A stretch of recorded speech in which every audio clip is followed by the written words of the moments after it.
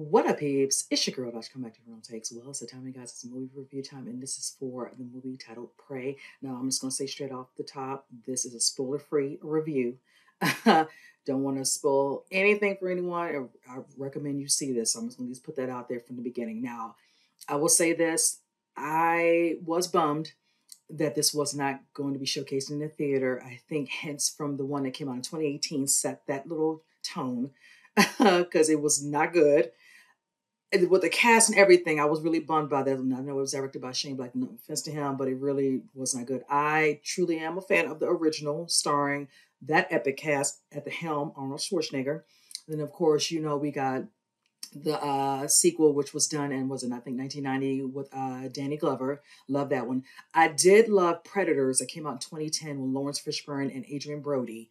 But like I said, the one that came out a couple years back, I really thought it was going to be a resurgence where we would get, more Predators, to continue the franchise. But when that one did not do good, it kind of fizzled out, and I think they were kind of iffy about that. So we ended up getting it where it had to be streamed. They would rather not take the chance. But in the instance when I saw the trailer, I was really like, "Dang, I really hope this would be in the theaters." But when it said, of course, Hulu, then you just kind of just it is what it is. So directed, of course, by Dan Trachtenberg. Of course, from 10 Cloverfield Lane. I'm a fan of his work, so that kind of gave me excitement with okay, the potential. Also starring Amber. Mind Thunder, excuse me, she plays the lead cast on this is Naru. I will say off before I get into it, I really enjoyed it. I enjoyed this film immensely. I will say that once I watched it, I think I watched like the last hour again by itself, just to get it. As I will say, moving into now my review, it's like a slow build up, and I don't mind that. I like how they set the tone for the overall storyline. Now, when we get into the story real quick, it is, of course, going back 300 years. So I would say set, I think, like around 1700s, early 1700s. And it's dealing in the world, what do I want to say, in regards to the world of Comanche Nation, if I'm saying it correctly, I hope so.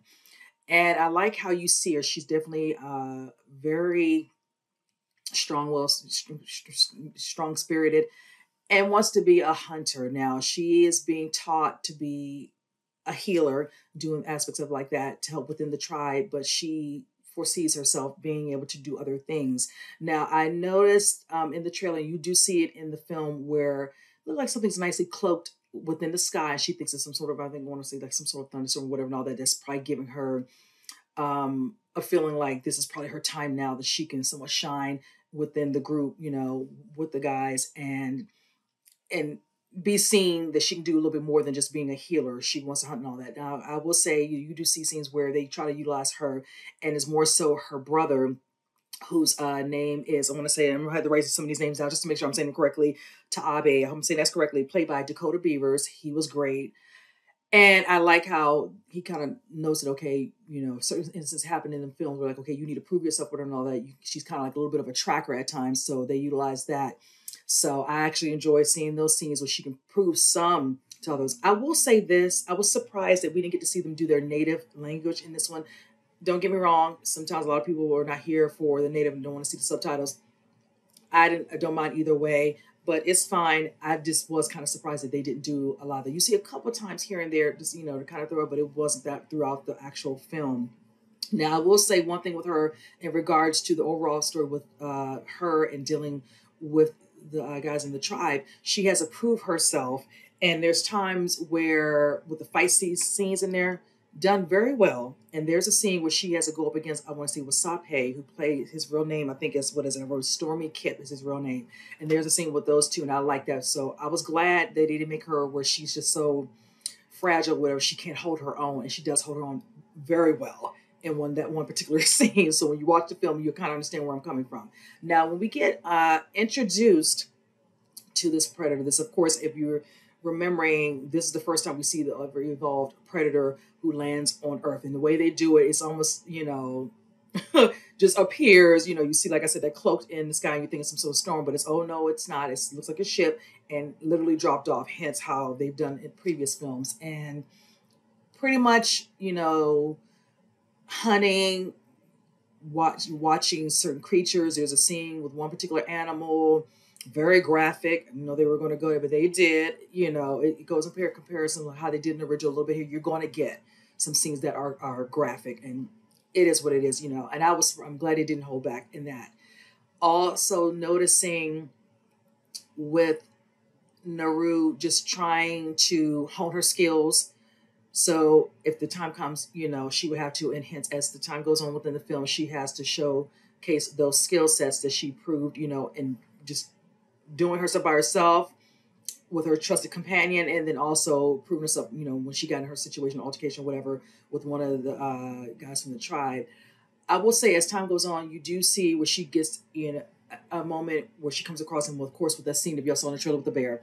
And that's kind of where you see her trying to explain or tell him there's something else out here. They don't want to hear it. They don't want to believe her. You got to find out the hard way. And when they found out the hard way, again, graphic, and you know, other things, other people are out there hunting, you know, killing animals, and then, you know, she, you know, eventually is caught, and then that's when things really start to pick up. And then moving from that, all the scenes you see a little bit of how they showcase in the trailer are done. I like how the predator uses their actual weapons on them, and done so effortlessly. And I want to showcase the actual actor who's in there. I might post his face up here too. His name, who plays actual predator, his name is Dane DeLiegro. I hope I'm saying his last name correctly. My apologies, I'm not. He's been in some other things. He was actually, what is it? I want to say in a couple episodes of Netflix's Sweet Home. So I'm like, okay, it's like you working, working, working. So love that. Now, I will say this, just to laugh at somebody might say something in the comments. I had a couple of friends who just noticed it and had to bring it to my attention. Like, oh, he looked definitely skinny, and you know, and I'm like, this is not the predator that was in the original. This is going to be a predator that's evolving, and as time goes on, they probably evolve in their overall look as well. But this one being definitely tall, a little bit more leaned out in the overall look aesthetic.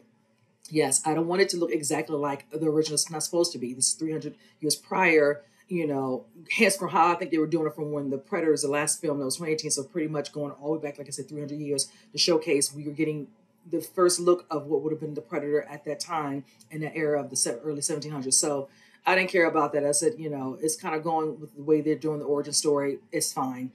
Skill set was good.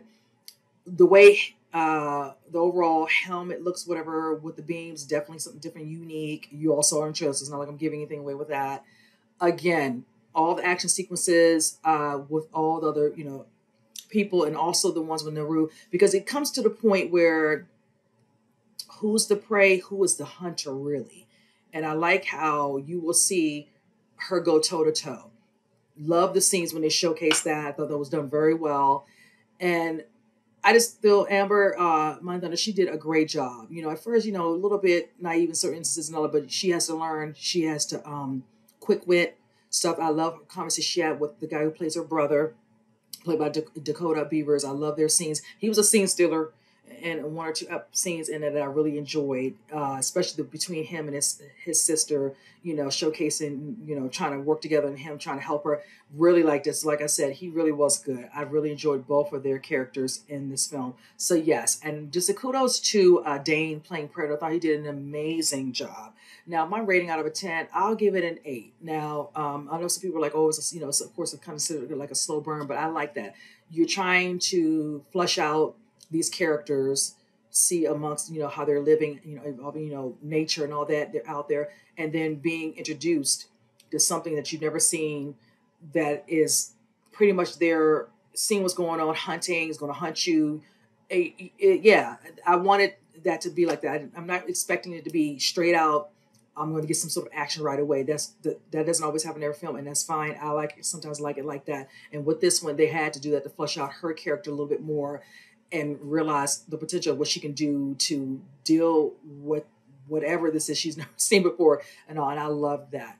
So, and again, I did enjoy this film. I plan probably to watch it again probably the next day or two, because I really did enjoy this film. So I'm just curious what's going to happen from here on out, if they're going to eventually progress and go, you know, to the next part of it. Mind you, it's going to have to go in order since this is considered Origin and then Predator and then Predators 2. So we'll see.